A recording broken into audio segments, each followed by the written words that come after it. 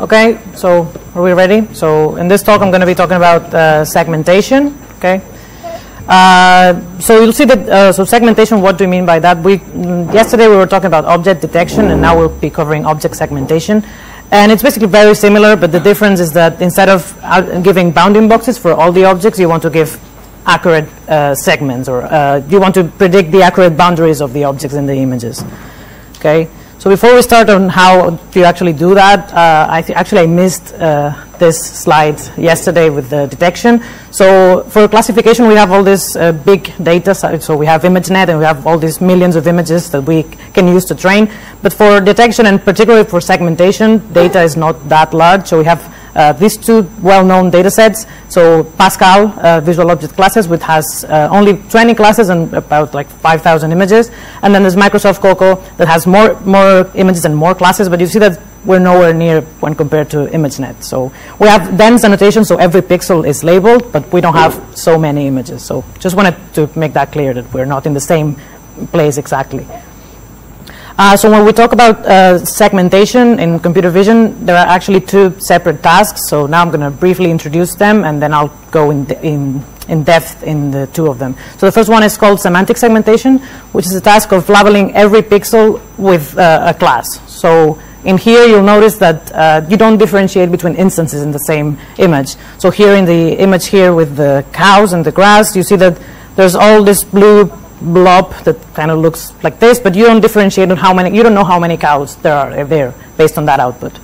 So this is basically the most common task that computer vision scientists have been working on when they refer to segmentation. But you'll see that, well, it's useful, it kind of tells you something about the image, but you don't know how many cows are there, so that's kind of important, right?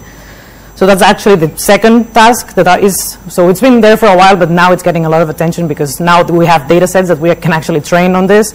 So it's instant segmentation, which is the same, but we want to label each instance of each class in the image with the boundary and the class. So we want to count how many instances for each class we have in the image. Okay.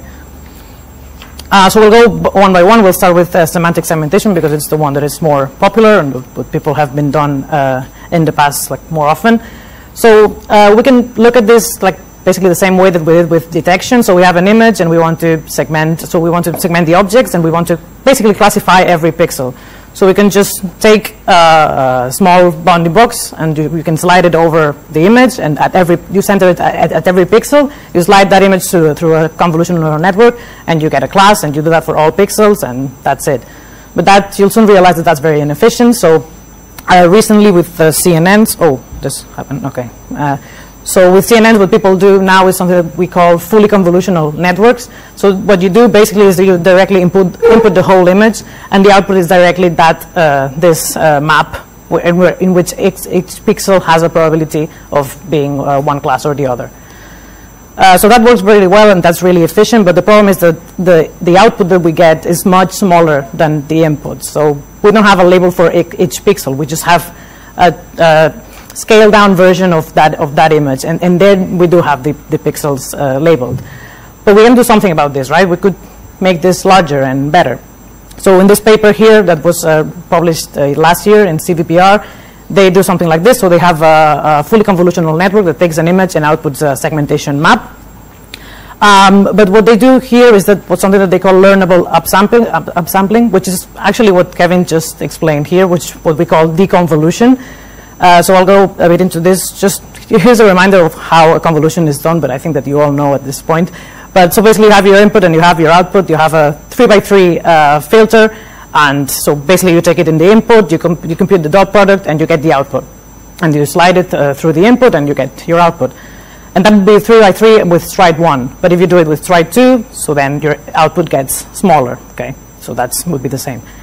But now with the deconvolution, which is kind of what Kevin explained before, so you have your input and you want to make it bigger, but you want to learn that transformation. You don't want to just upsample, right? That.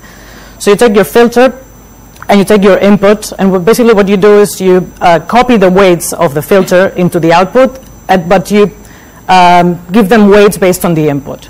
So you multiply the filter by the input, and you just paste the weights there, and you move your filter, and then you do the same. And where it overlaps, it's just sum. Okay.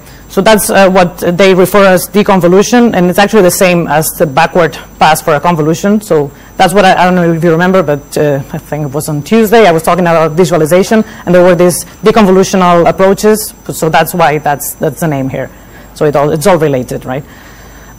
So just before I go on, there's this deconvolution name that nobody likes, basically, in the literature. There's a few people that are very angry, apparently, about this. So there's a few papers where they say, no, I'm not going to say deconvolution from now on. I'm going to say convolutional transpose or whatever. So yeah, I don't know. So don't remember this name in case in 10 years someone says, no, let's forget about this. Yeah, but so that's the name for now. There's also this other concept that they introduced in this paper, which is something called escape connections, in which, so basically you have your convolutional neural network, and from the last convolutional layer, you want to upsample and learn that upsampling. But you can do that not only in the last layer, the last convolutional layer, you can do it in the ones before. And then you just combine the results, and apparently it works much better. Yeah, so there's also, so you could do this, so you could do as many deconvolutional layers as you want, and there's actually this work that they just went, I mean, I guess they occupied the whole memory, because so they do this network for semantic segmentation, and they just use VGG, so convolutional, normal, and then they just flip it, and that's the deconvolutional layer. So that, I think that they say like it took like 6 days to train on Titan X, maybe like, I don't know how they did that, but yeah, I guess you can go like as crazy as this. So that's for semantic segmentation. Now let's start with instance segmentation. So remember here we want to segment all instances for all classes in the image.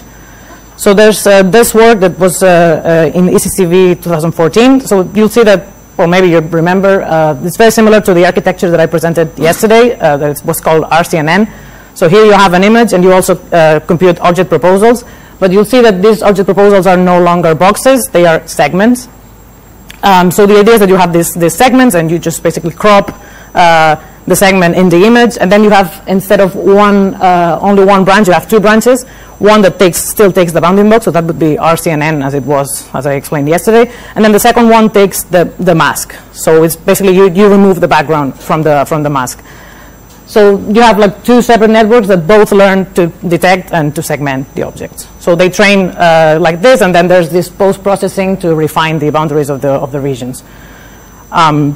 Yeah, so that's how this works. You'll remember that this is very inefficient, of course, because you still have your proposals that you have to forward through the entire network. But yeah, that's what they proposed at that time.